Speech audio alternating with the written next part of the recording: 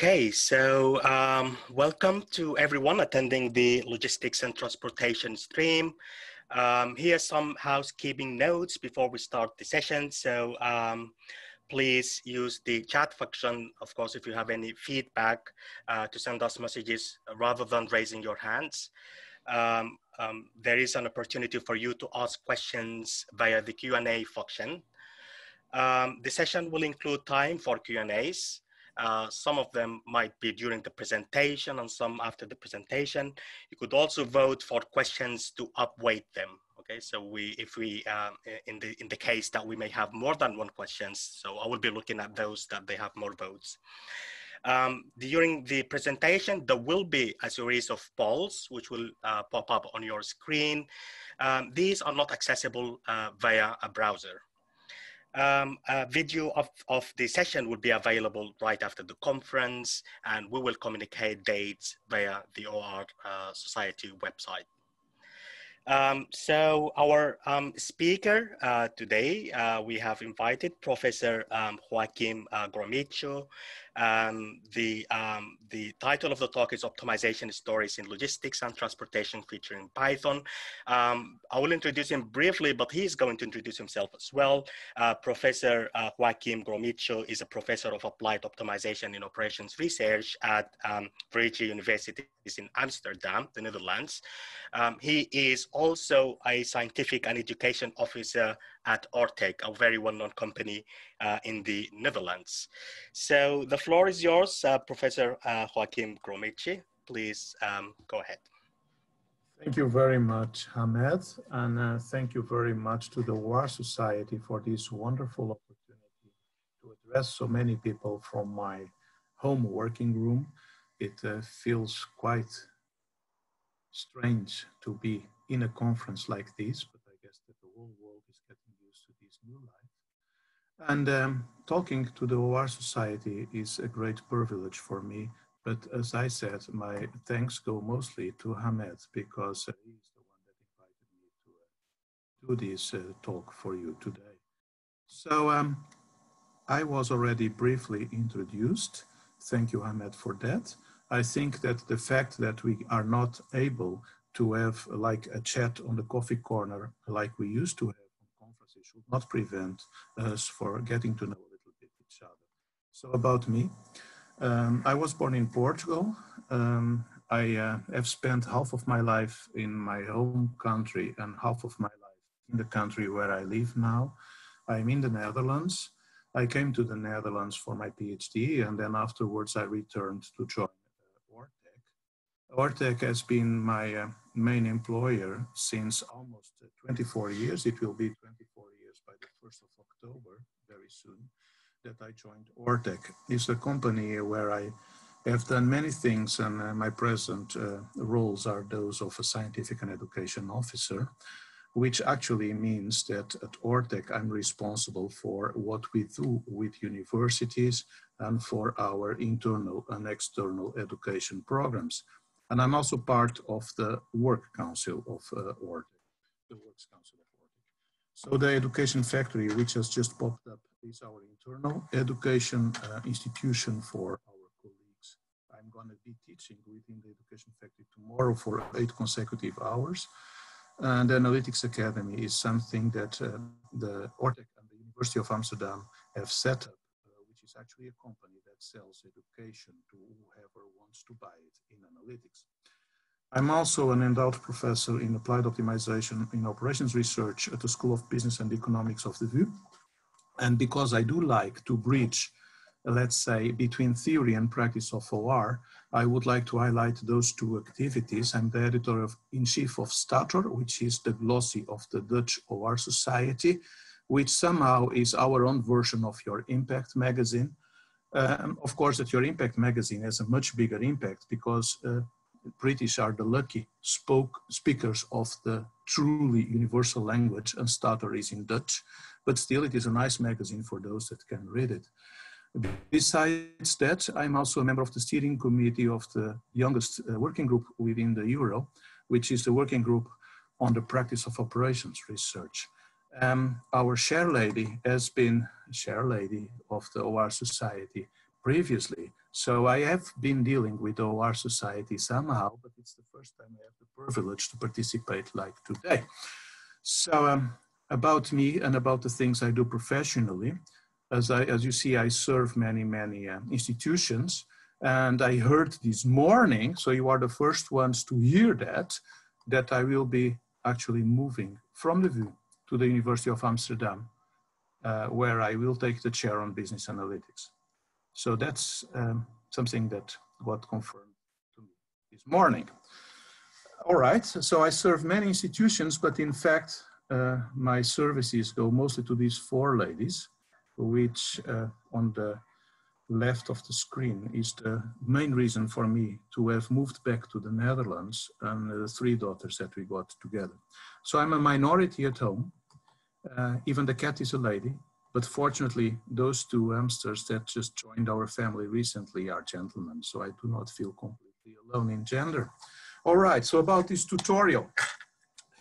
I will briefly tell you what the tutorial is all about, and because there are, of course, parallel streams, in 1 minute you will know whether you made the right choice for being here. But thank you very much for being here, anyhow.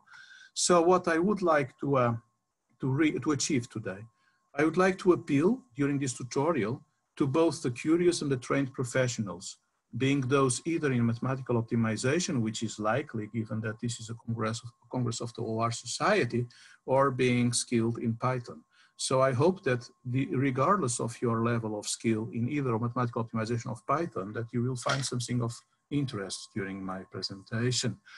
I will basically try to highlight the value of optimization and the magic of proven optimality, meaning that most of what I will be covering addresses modeling and solving mathematical optimization problems in Python.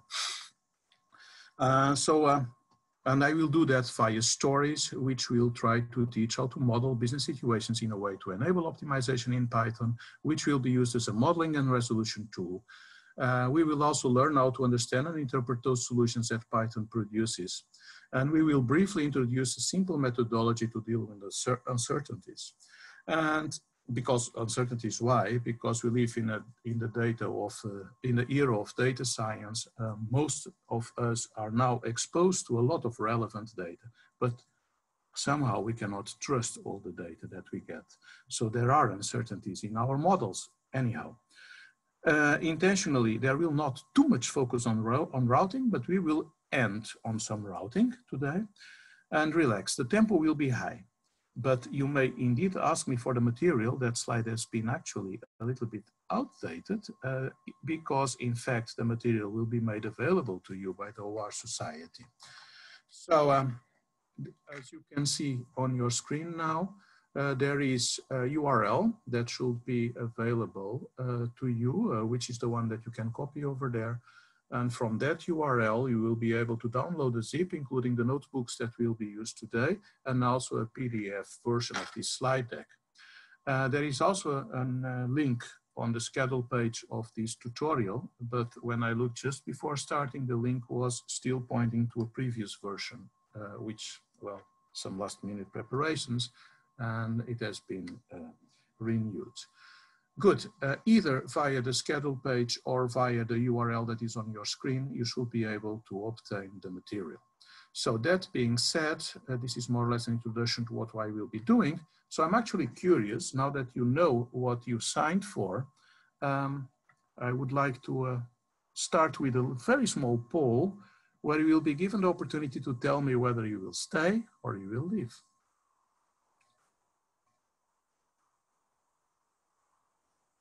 I'm just very curious.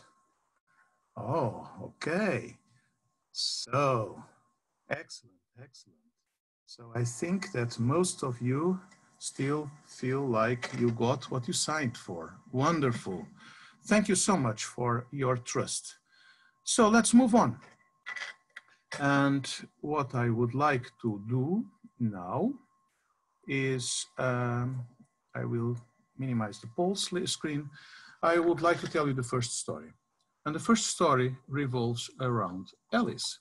So Alice is a little girl that was once very, very happy by receiving a rose. And that rose made her so happy that she decided to take very good care of it. and she immediately searched for a vase. And she could not find a vase, but she found a lemonade glass. But okay, it was a single rose, a long-stemmed rose, so she thought it will work fine. I will put it in my glass. Problem is that because the rose was so long-stemmed, it actually fell off. And she thought, well, if an empty glass is not stable enough, I will add some water to it. It is also good for the rose. So she did indeed add some water to the glass at the construction stage. And then she thought, well, a bit of water helps, so I will fill up the glass. And then she was surprised because everything fell. And it was just as unstable, just a bit more wet than before. So now Alice has a challenge to solve. She noticed that an empty glass was unstable, a glass with some water was stable, so a glass full of water was unstable again. Now she wants to know what's the optimal level of water. So that's, of course, what we are all dealing with in our professions. We want to solve problems to optimality. So the key concept of this story is the center of gravity of the construction, which is basically composed of the glass, which is a cylinder. If we just abstract a little bit the fact that there is a bottom on it, then there will be a center of gravity halfway the height of the glass. And there will be, of course, a cylinder of water inside the glass, which also has a center of gravity halfway its own height. But what Alice wants is to know where is the center of gravity of those two bodies together. And that relates very much to how bodies should be balanced on a lever. And as a good girl, she knows exactly how to do that. If she sits on a jigsaw, then you know that on a seesaw, you need to be closer to the fulcrum if you have a higher mass than the harder player. So she looked it up, and all the formulae have been discovered long ago by Archimedes, and that is basically a proportionality. So now she knows exactly how to compute the center of gravity of the glass with water, and she measures her glass. It's 20 centimeters tall, it's 4 centimeters wide, it weighs 100 grams, and with her simple calculator, she was able to compute and to plot some individual heights for the center of gravity of her glass with water. So she can immediately see that there will be a minimum somewhere around 6 or 8 height.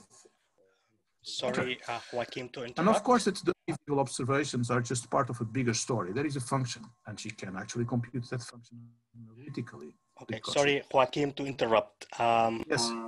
Yes, so it seems that when you move forward and backward, the sound sometimes is audible and sometimes it's not. So some of the attendees, they have raised this issue.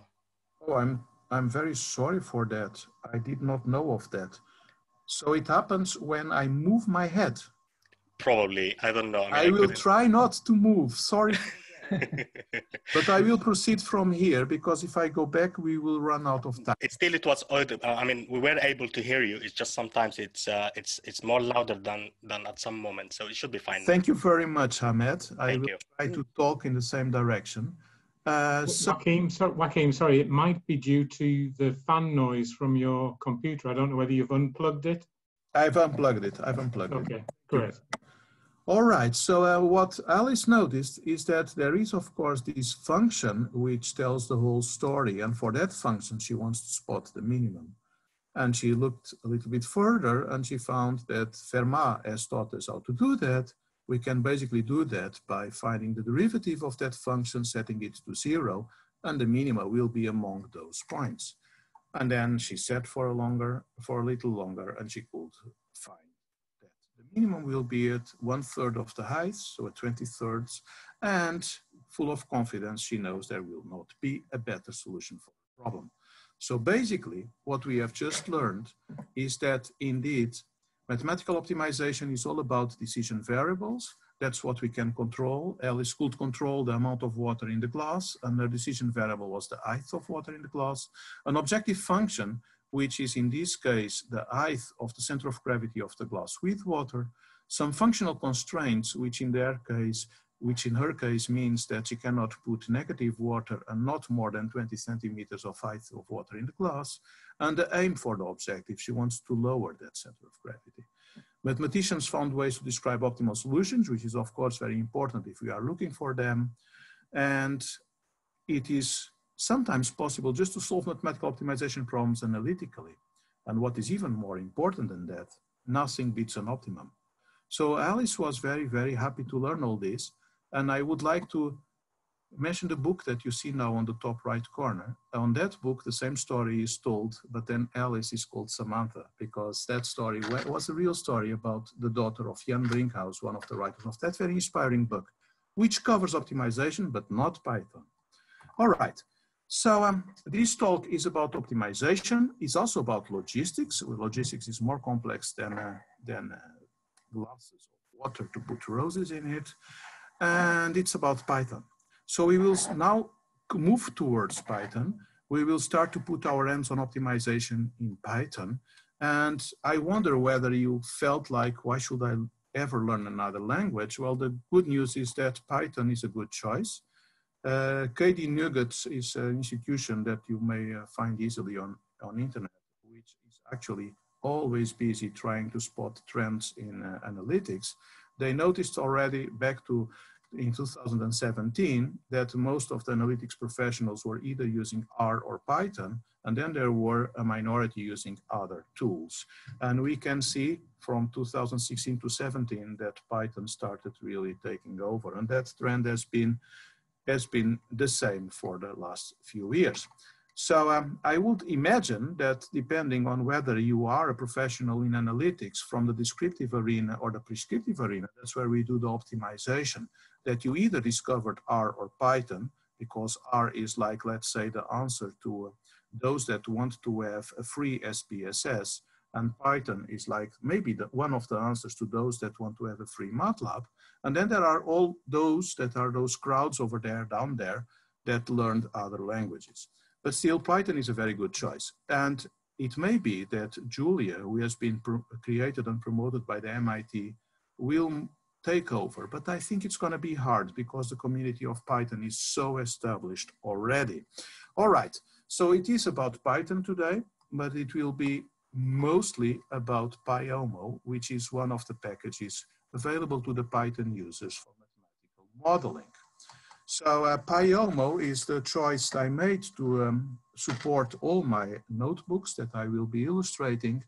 And it is, I think, a very good choice because there are books on Pyomo. There are huge amount of information on the internet that you can easily find. And it is indeed very, very solid and very, very good. All right, I will be showing notebooks.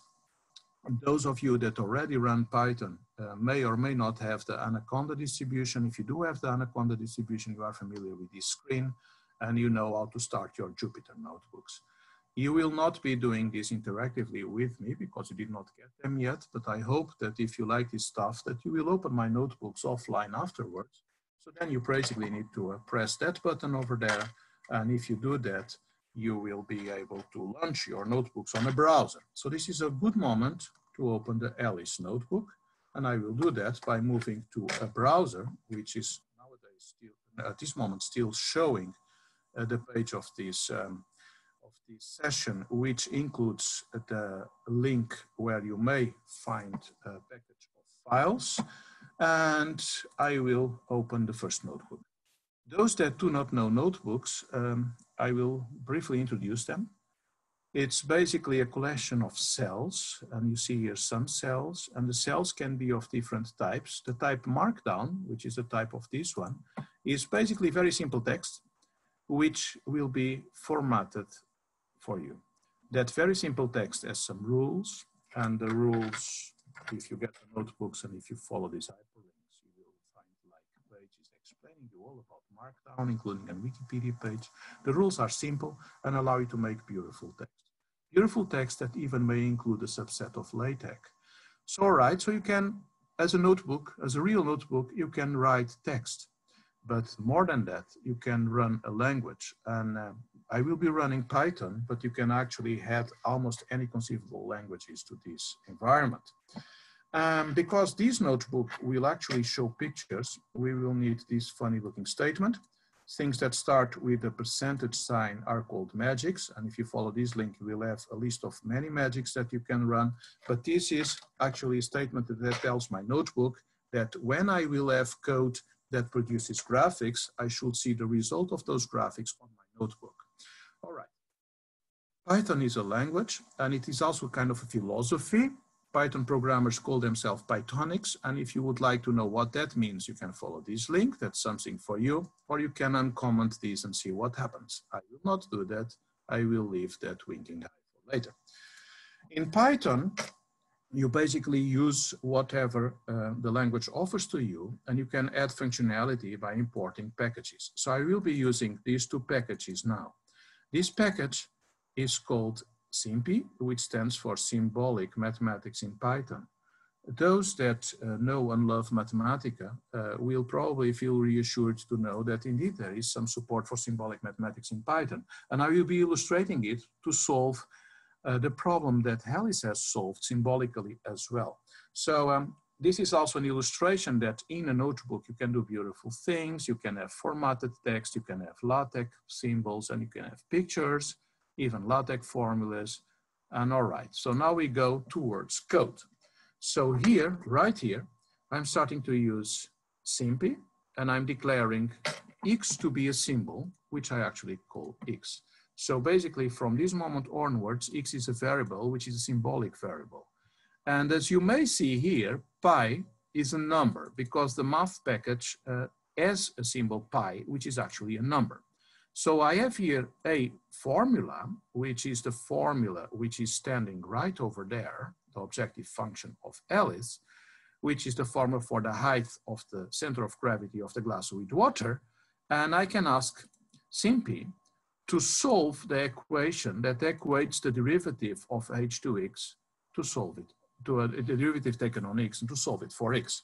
So basically what I get here is, I would have get it if I would have run all the cells. This is what happens when I talk and I don't do what I should. So there were undefined symbols because I did not run the previous cells, now I did.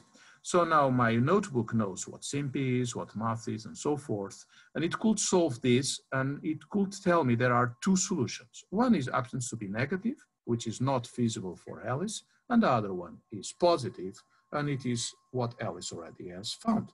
But since I announced you that Python also supports symbolic mathematics, then you probably would like to have pi as a symbol, which is not too difficult because you just ask pi not to be a number, but to be a symbol. So you ask it to come from SIMPy.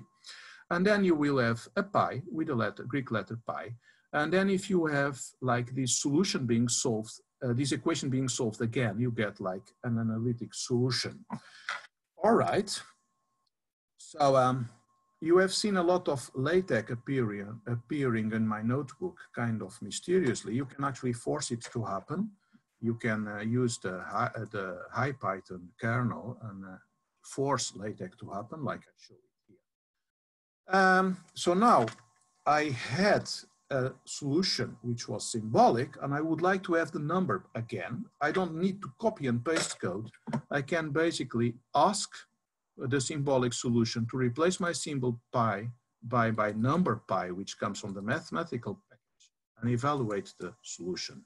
And then I get here, which is the result of this statement that shows me the symbolic solution, and I get here the single positive number that is solution to that equation because I'm taking the max of those two. All right, so this is already a demonstration of some Python, symbolic and numeric. And we have seen a picture on my slide deck. We can also see a picture on the notebook because we can actually draw pictures very easily using the matplotlib package. So we see here a picture of the function with the minimum on it.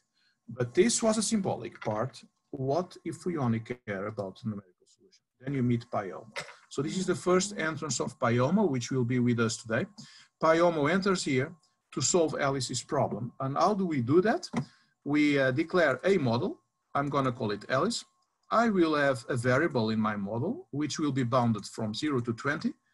There will be an objective, which I call the center of gravity, which has as an expression with a familiar function by now, and I will be actually minimizing this function. So if I pretty print, which is just a bit of text, that model, it will basically tell me some text describing the model, which is over there. The fun thing about Pyomo is that it actually is able also to run on solvers that are on the internet. You may know that there is the Neo solver, the Neo server, which hosts a lot of solvers. I will be asking the Neo server to run IPOpt, which is an interior point optimization method implemented in the IPOpt solver to solve this problem. And this is, of course, the time it takes is a random variable, depends on the internet latency, depends on the load of the Neo server, so I will not be doing this too often. I just want to illustrate that it actually can be done. I hope it will not take too long. And if it runs, then you will get the solution, which was computed analytically. And then you can also query the variables by asking the value and asking the value of the center of gravity, which is an expression for which you get this value. So I'm afraid that I don't know exactly how long Neos will take to answer these. So this will be a right moment for a very short Q&A. Are there already Q&As being asked, Hamed?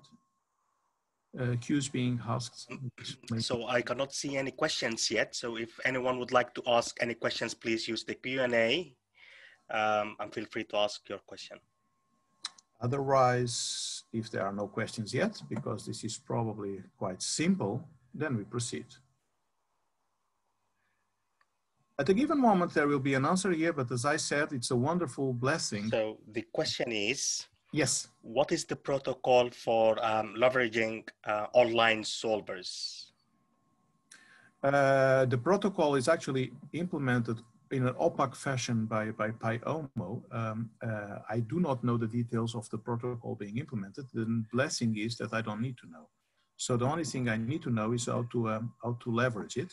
So basically, I will ask from the Solver Manager factory to access the Neos Solver Manager.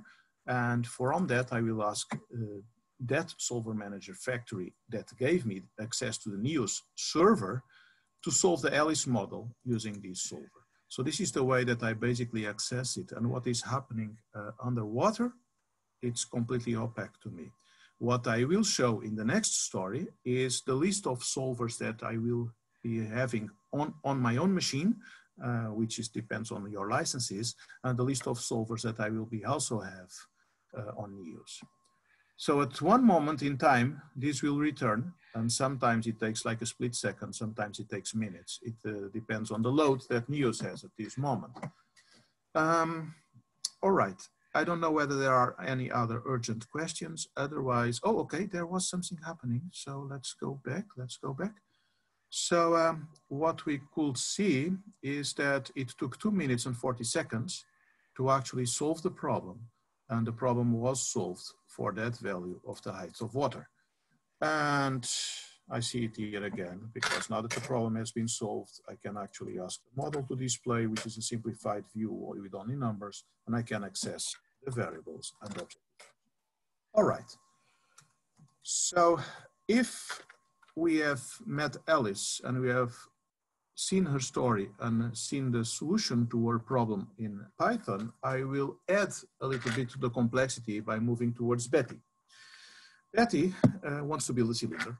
And in order to build a cylinder, she needs to decide on the height and on the radius of the cylinder, but it should be such that the volume is maximum with some constraints. She only has limited material, and she expresses the constraint of the limited material in terms of the surface of the material. So she has also decision variables. Alice had 1, she has 2. The decision variables are now the radius of the cylinder and the height of the cylinder. They should be non-negative. The surface should not exceed 12. She wants to maximize the volume. And Alice dealt with center of gravity and balancing bodies. So now Betty deals with some geometry. So basically she wants to understand what is the volume of the surface of a cylinder, and she could do a very simple experimentation like printing this slide and cutting what you see and then assembling it. You get a cylinder, but you also get the picture that indeed the cylinder is a rectangle and 2 circles. So therefore the volume will be the product of the surface of the circle, of one of the circles, they are equal, times the height of the cylinder, which is, let's say, the width of the rectangle, and the other dimension of the rectangle is equal to the perimeter of the circle, so there is no variable over there. So what we need to do is to limit the surface, which is the surface of two circles and the circle of the rectangle, which is the rectangle itself is 2 pi r times h, because 2 pi r is the perimeter of the circle, which is that other dimension of that other length of the rectangle. And then we have the surface. We also have the volume, which is pi r square h, and this is the model that we want to solve. We want to maximize pi r square h under the constraints that 2 pi r square plus 2 pi r h is less or equal than 12, r is bigger or equal than 0, and h is bigger or equal than 0. Of course, that if we think about this problem, it's very easy to solve analytically as well, because we do realize that the volume and the surface will grow together. So in the optimum, the inequality will be binding. It will be an equality. We can solve for one of the variables. We will end up having a problem on one single variable. We end up translating the story of Betty into the story of Alice, and we solve it with Fermat, and then we get the solution. But now we also actually want to learn how to solve mathematical optimization problems with constraints. Fortunately, Lagrange taught us how to do that for equality constraints, and Karouche discovered how to do that for inequalities. Of course, that the work of Karouche was rediscovered by Kuhn and Tucker, and now we know the theorem by the theorem of Karouche-Tucker, which basically says you notice that you are on an optimum when you get stuck. And that's how a solver notices that it is on an optimum. It is on an optimum where no improving direction will remain feasible. And that is a story that can be told in terms of intersection of cones. It is also an algebraic story, but the good thing is that's all in the solver, and optimality is proven. It's proven locally, but it is also globally if the problem has the desired properties. Well, that's the moment to go to Betty's notebook.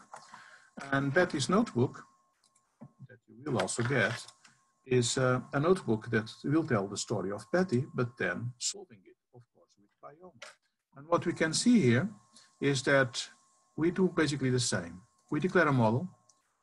We add variables to the model. Those variables will be in the domain of the non-negative reals.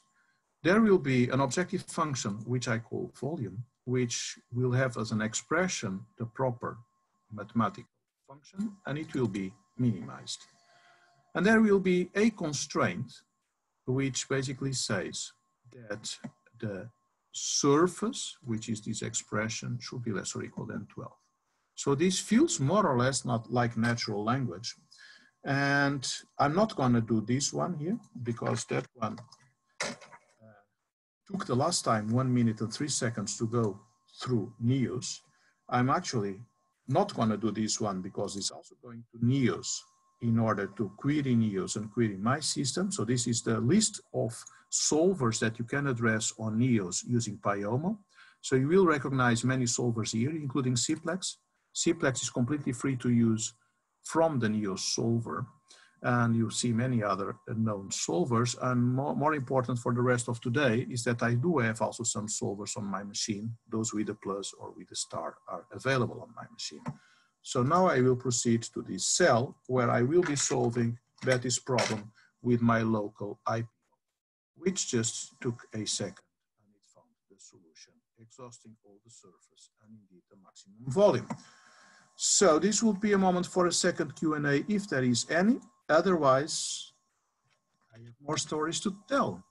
Any Q? Okay, so the question is, how would you compare a software like Pyoma with commercial solvers like Gurubi?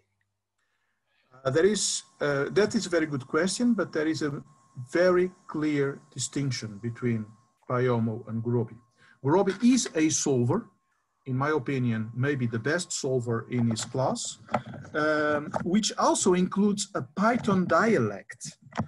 So indeed, you can model in Gurubi's Python, and then you will be bound to Gurubi because you basically talk to Gurubi in his own Python dialect. That's what Pyoma actually offers you. It will completely isolate you from the solver choice. I will be using Gurubi later on, and I will be using Gurubi indistinguishably with GLPK, with CVC, with Cplex, with any other solver which is able to address the same type of problems as those that Gurubi solves. And the thing is that I will not change anything on my modeling. And you will need to, if you start modeling against Gurobi in the Python dialect of Gurobi, and you realize that you want to move to Cplex for any reason. So that's basically the blessing of Pyomo. Another blessing of Pyomo, which I will probably not touch too much, is that it includes many, many abstractions that Gurobi does not. For instance, if your problem is very structured, like in stochastic optimization, like you have blocks, or if you have a problem that includes many, many sub-problems in it and you want to decompose, it is very, very easy to leverage that from Pyomo if you know what you are doing. Any other question for now? I think so. That's the question. Thank you. All right. So in that case, let's move. We have seen Alice, we have seen Betty. Now we are at Caroline. Caroline is a very, very, let's say, entrepreneurial girl. She has a factory. So we are finally reaching logistics, and basically we have reached logistics at the level of production planning. So Caroline, she produces two types of trophies, football trophies and golf trophies. We are looking at the golf trophy on the screen. Both trophies, they consume wood. Both trophies, they use a plaque that will be engraved for the customer on the moment that it will be actually sold. And they consume a ball, being the football trophy with the bronze ball, with the brass ball on it, and the golf trophy with the golf ball, like the one we see on the screen. The wood consumption is 4 decimeters for the football and 2 decimeters for the golf. And there is, of course, a profit by selling a football trophy. She earns €12, and by selling a golf trophy, she earns €9. She has the materials she needs. She has some kind of inventory at the moment, some level of inventory, and that is 1,000 footballs, 1,500 golf balls, 1,750 plaques, and 480 meters of wood, which is 4,800 decimeters of wood. And of course, she wants to have the optimal production plan. We know very well how to do this. We know very well how to do this because Mr. Kantorovich, Professor Kantorovich, taught us how to model linear programs, which eventually yielded him a Nobel Prize in economics. It all starts with naming your decisions, and we would name our decisions as trained operations researchers like X1 and X2. That will be respectively the number of football trophies to produce and golf trophies to produce. And then Caroline's optimization problem reads like maximize the total profits, which is 12 per football trophy, 9 per golf trophy, such that she does not consume too many footballs. There will be 1 football per football trophy. There will be 1 golf ball per golf trophy. There will be 1 plaque per trophy, and there will be 4 decimeters of wood per football trophy and 2 decimeters of wood per golf trophy. And she should not produce negative quantities. So this is her problem. And of course that we know that the problem with 2 variables can be solved graphically. And then we also know that we have spotted the Karushkan-Tucker optimum, and that the optimal solution in this case is 650 and 1100. And it's very useful to know that up front, because then we know whether our notebook is going to tell us the right thing.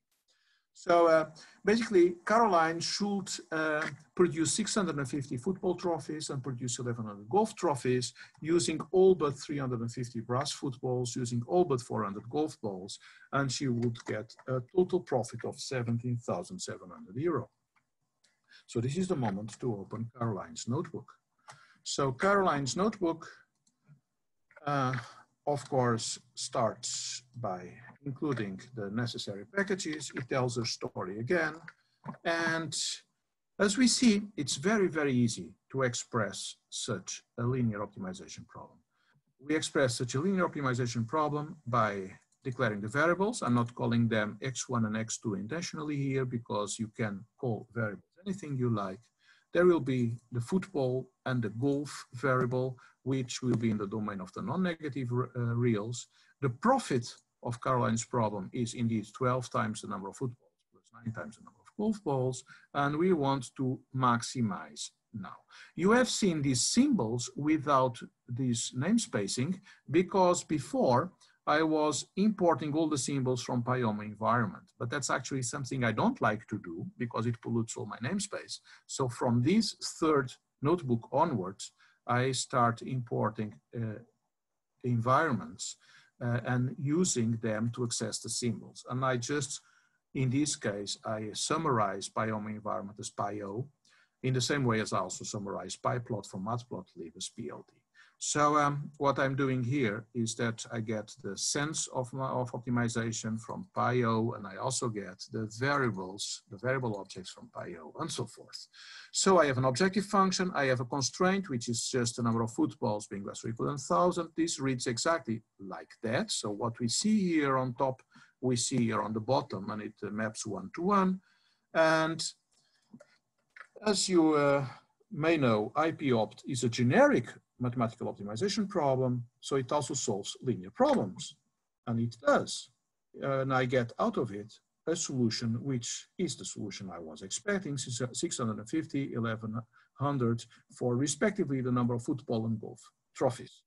The thing is that the question I got before regarding why should I care about pi-o if I have Gromicho is that if I want to solve the same model with another solver, I don't recode. Oh, I should not have done this. I'm going to news. I'm sorry about that.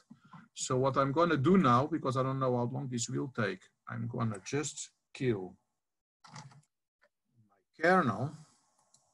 Otherwise, I will be waiting. So what I did is that I interrupted everything. So now I go up, I declare my symbols again. And what I will be doing, I should not be talking, I should not be typing while I talk, because, oh no, wait a second, this was wonderful. This was wonderful. No, it's not.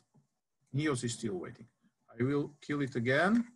Sorry for that. I should not talk and type. I will now type and not talk.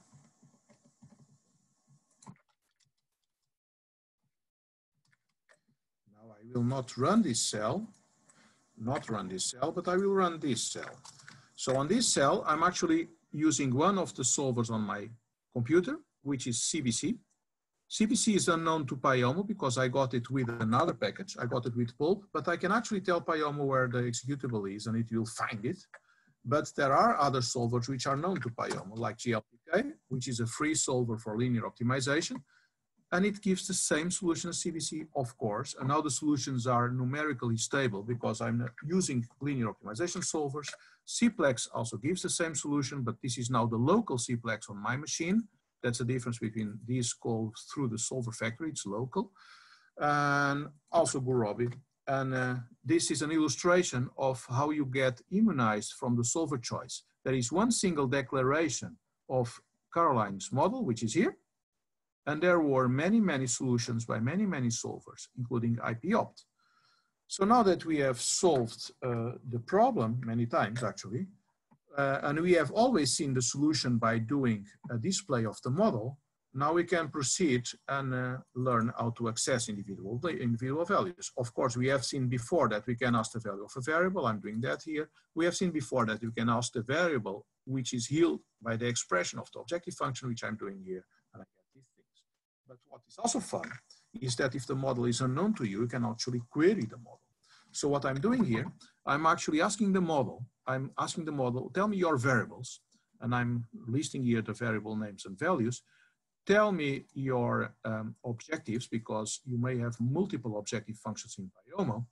There is one objective, which is the profit with this value, and tell me your constraints, which are those. And I decided to show the slacks, the upper slacks of those constraints. So I can actually query models that I do not know and still access the models. More interesting, I can also access the dual information. Of course, you could dualize Caroline's problem and solve it directly, but if you just ask the Caroline model to ask for the dual from the solver, and regardless of the solver that you ask, I will illustrate with CBC, if you put here the dual being a suffix that imports the dual from the solver, then you will get the dual solution once you solve the primal. And I'm illustrating here how to access those dual variables. And I'm also illustrating something else, which is another package from Python, which for those used to MATLAB is the same as doing the rational functionality.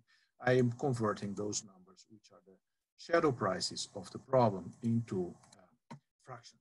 So this was Caroline's story, and the goal of Caroline's story was to illustrate the first linear optimization problem, to illustrate how to solve it using different solvers, and how to access dual information. So this is a good moment for another short Q&A, if there is one. So at the moment, there is no questions, but probably we may want to leave the questions at the end of the presentation because there is only now 15 minutes, less than 15 minutes left. Okay, so I have to rush. So the next story, it will be the story of Dick. And the story of Dick is about feasibility. And it's also a little bit of network problem in disguise, by the way. So Dick owns a restaurant and Caroline wants to use Dick's restaurant to celebrate profits from selling all the trophies that she made. And she wants to do it, of course, in a way that it respects all the social distancing, that Dick takes care of it. But she asks Dick, why don't you also promote interaction? So let's make sure that no more than K members of the same family will be sitting at the same table. And in that case, Dick needs to know how many members are of each family. That you see the 6, the 8, the 2, the 9, and so forth. And how many seats can I sit at the table in a responsible way? And what is the K desired by Caroline? It will be 3. So I'm going to go to Dick's notebook.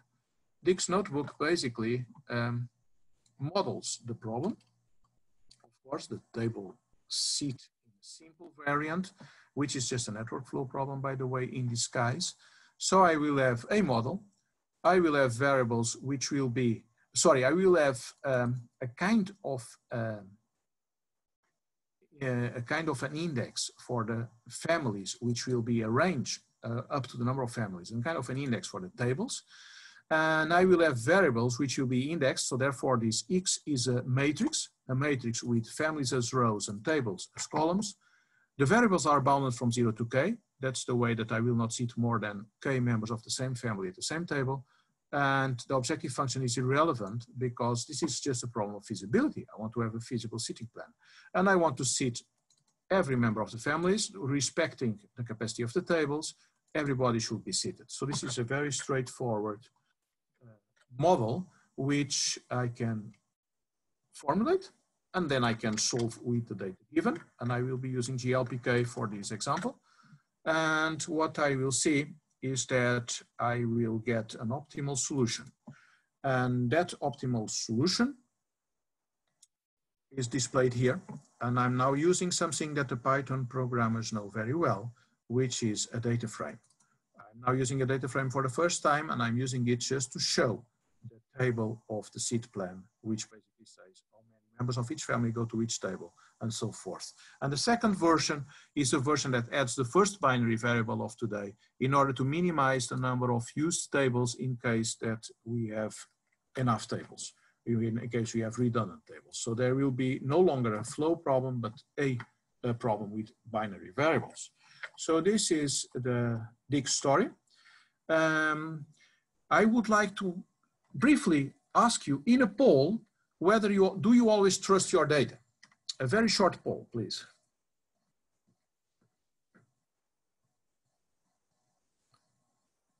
So basically, I ask you, do you always trust your data?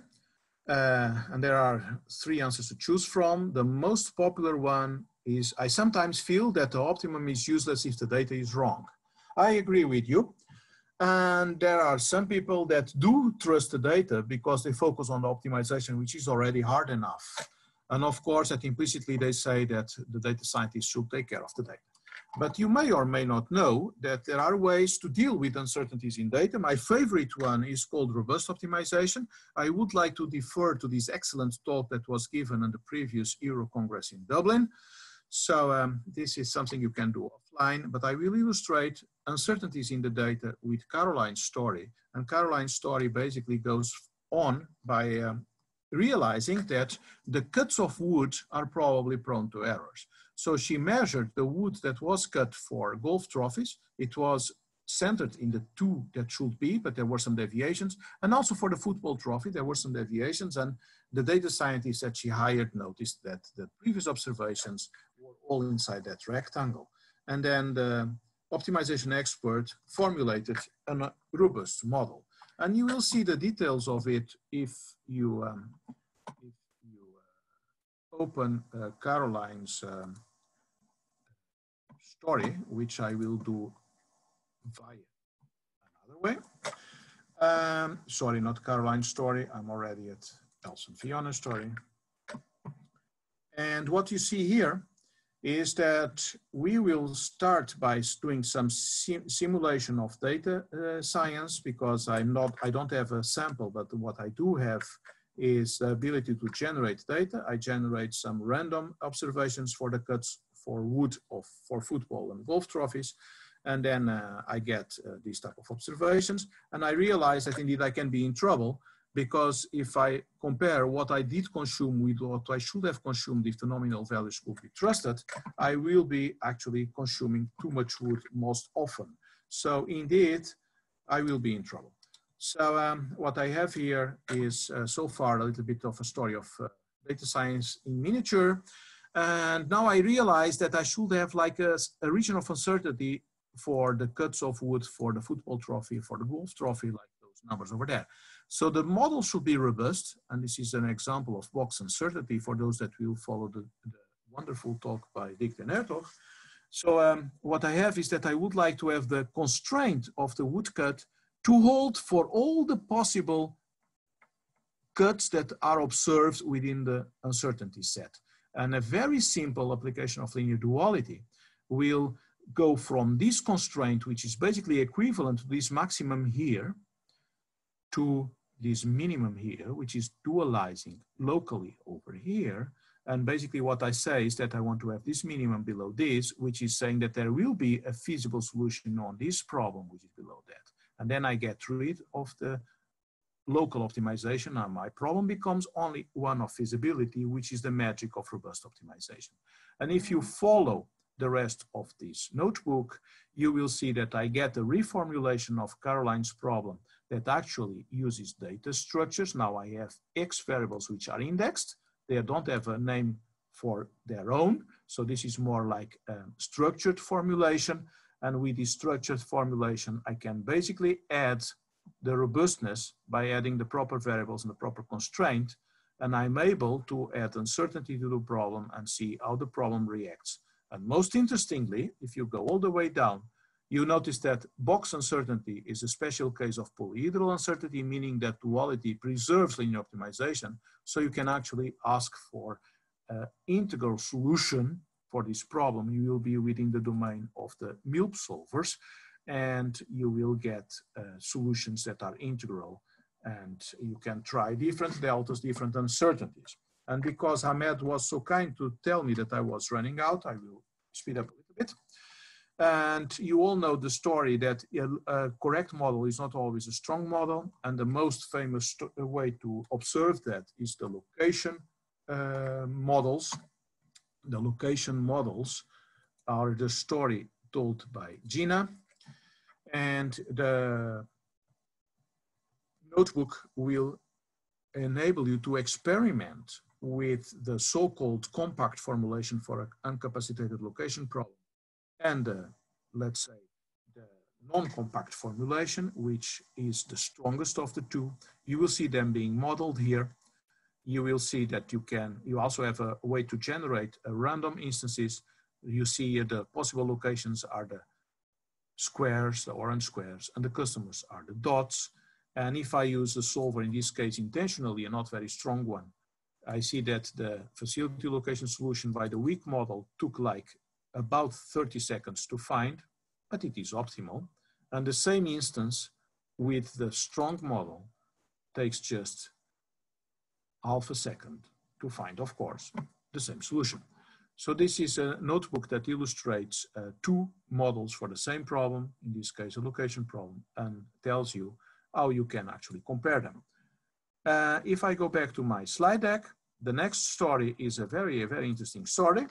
It's a story about material planning, and it is a story that will actually, if you go through the notebook, you will learn how to become a little bit more handy with pandas, which is a very strong tool for data scientists. So basically, what Caroline now realizes is that she cannot anticipate to sell all the production. She needs to have like demand forecasts, and she got demand forecasts from her data scientist, from Elsa, and then the demand forecasts are for the next year, like 88 football trophies in January and so forth, like you see them over here.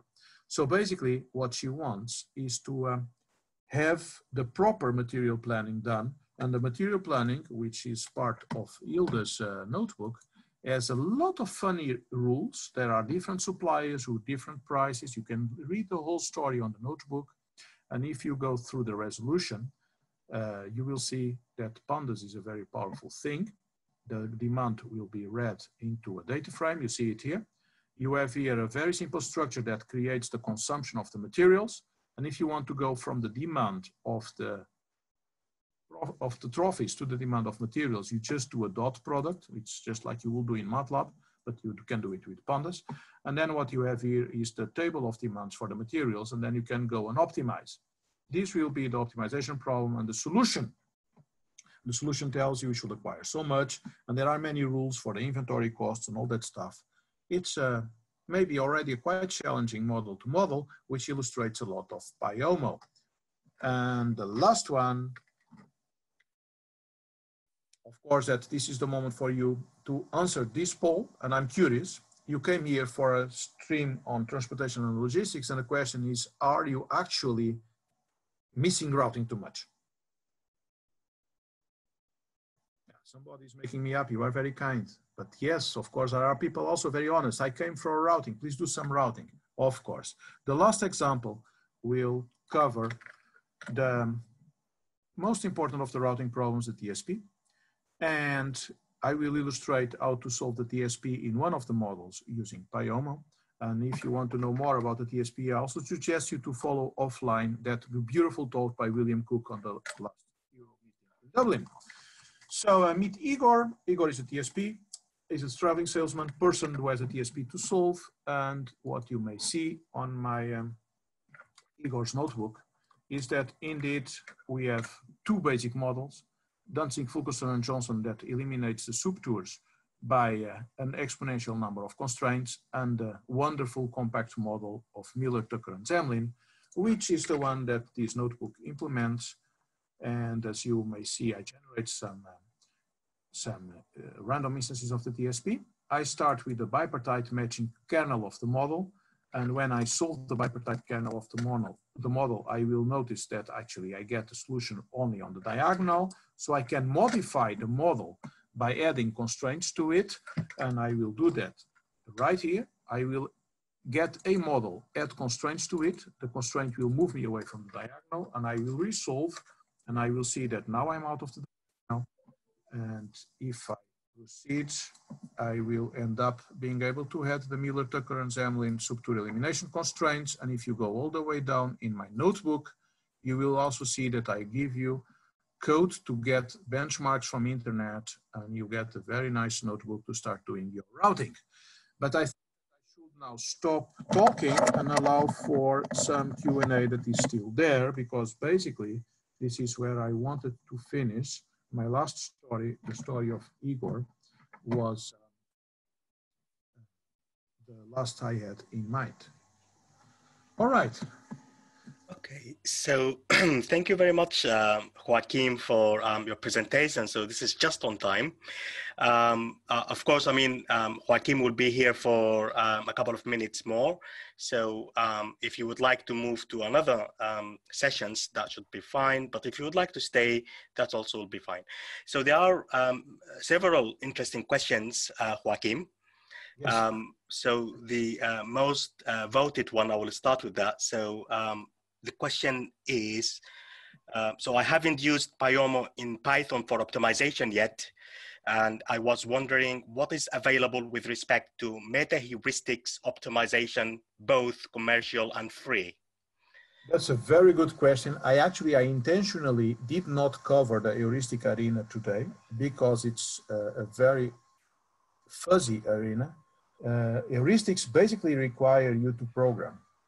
There are some strong packages on heuristics within domains. For instance, Google has a wonderful package for routing. In the so-called Google OR tools, you may find a wonderful package for routing. You also have Python frontends on famous heuristics like those implemented in Concord.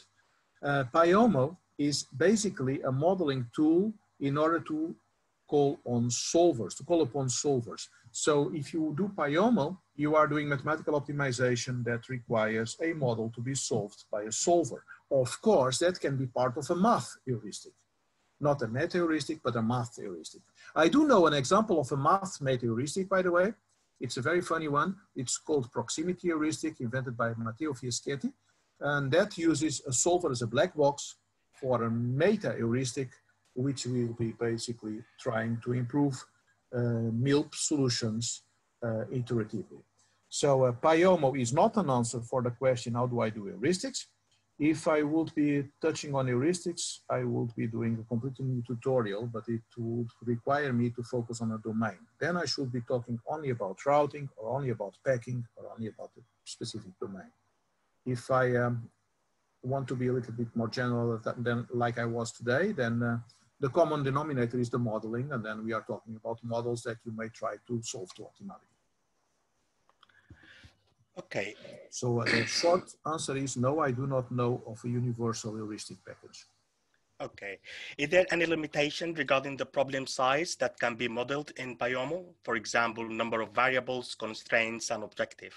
No, there is no single limitation by PyOMO itself. There are limitations that can come either from your programming skills or from the solver that you may call upon. The programming skills may lead to PyOMO being very slow, depending on how you use it. If the model is huge, assembling the model, which is what PyOMO does underwater, is that it basically converts your Python into the algebra of the model. Assembling the model can take long if the model is huge. But if you get the hang of PyOMO, then you can do very, very big things. I would think that if you do professional modeling like in AIMS or in GAMS or those packages, then you can do exactly the same with PyOMO. So it is worth investing knowledge on it. Okay, so the following questions has two parts. I will start with the first part. Does PyOMO work as effectively as direct access to solvers for moderate and large problems? I would expect it to be more efficient than some of the dialects of some solvers. Of course, that I'm not talking about the big three, like Gurobi, Ciplex, and Express from FICO. They do put a lot of effort on having great Python dialects, but PyOMO is at least as good, with the advantage that you can select the solver after you do your model. Of course, that those that are experienced with calling upon solvers will probably think, hey, there are low-level usage of solvers that force me to go to the solver, like the use of callbacks. For instance, if I do callbacks, then I need to program against the API of the solver. Well, fortunately, PyOMO also covers that. PyOMO also gives you a protocol for callbacks that will be translated to the callback protocol of any solver that implements those callbacks. So I'm a big fan. I'm not involved in PyOMO at all, so I'm not representing PyOMO, but the more I know I learn about it, the more I love it. I've been moving all my Python modeling from different packages. I was doing Pulp before, I was doing other packages. I'm moving it to PyOMO. Okay, so the second part of the question, does it support a generalized method for implementing lazy cuts? Yes, I did cover that unintendedly just now by saying that, for example, you would feel like you should do Gurobi protocol if you want to do lazy cuts, which are callback cuts. Indeed, PyOMO allows you to do that, and there are examples that can be found online. If you reach out to me, I will be also happy to give you a recoding of the TSP, which does lazy generation of structural elimination constraints via that way. Okay. The following I found question... that to be a little bit too sophisticated for today, sorry, but you see my email on screen. I will be more than happy to cover that for you. Okay. Okay. So for the GINA example, yes, can these methods work with network optimization? That means yes, taking into account roads, roads rather than just Euclidean as the crow flies distance? Yes, PyOMO does include a network extension, which is especially tailor-made for the network structure of a mathematical optimization model. And it does work very well with another package called Network X. A Network X is not the same as PyOMO, but PyOMO is a modeling tool, and it does indeed enable modeling network problems. And Network X is actually a package which also includes a lot of network algorithms, like shortest path algorithms, flow algorithms, all that stuff. But they can collaborate very well. And you can indeed replace your Euclidean distances by any other thing, because basically you need to tell to the PyOmo implementation of your model, to the instance, you need to tell what the distances are, and you can acquire them from anywhere. There is another thing about PyOmo. I only illustrated what is called a concrete model, which is basically an instance. PyOmo allows you to abstract that into a so-called abstract model. And an abstract model is just the structure of your problem, and it can be bound to the data source after instantiation, which is kind of abracadabra what I'm saying, but it's a very powerful concept. When you are actually creating a sophisticated package which does optimization at specific points, that's the way to go. Okay, so as a last question, which complementary libraries do you think are necessary to master using PyOmo? Oh yeah, very good question. I already suggested that you learn about pandas, because pandas is the favorite tool of all the data scientists. And if you ever interact in a multidisciplinary team with a data scientist, he will talk on pandas. That's one thing. NumPy is very worth learning for any Python scientist, because NumPy leverages all the algebra that you are used to get from MATLAB into a package. NumPy is really a way to go as well. I would also consider learning about, let's see, NumPy, maybe if you want to do some drawings, Matplotlib, which is actually a mimification of MATLAB drawing facilities into Python, but much superior to it. So that's if you want to visualize stuff. And I may also provide, if you request that, another notebook, which is actually on job shop scheduling, or I can give you another notebook on that, which also uses very sophisticated visualization libraries as well. So I would say NumPy is a must. Pandas is a good investment as well. And I think you cover a lot from that. Okay, so thank you very much. Of course, if you have any more questions, feel free to ask after. So Joaquim has kindly provided all of us of his email address, so please feel free to contact him directly. If you have also more questions, you could still share these questions in the Q&A, and probably Joaquim will be provided with these questions and provide the answers after the session. Thank you, Joaquim, for the very interesting talk. And thank you all for the attendees for attending this session. So this is Ahmed Kairi. Thank you very much all. Thank you all as well. I'm sorry for taking part of your break. Enjoy the rest of the conference. Thank you.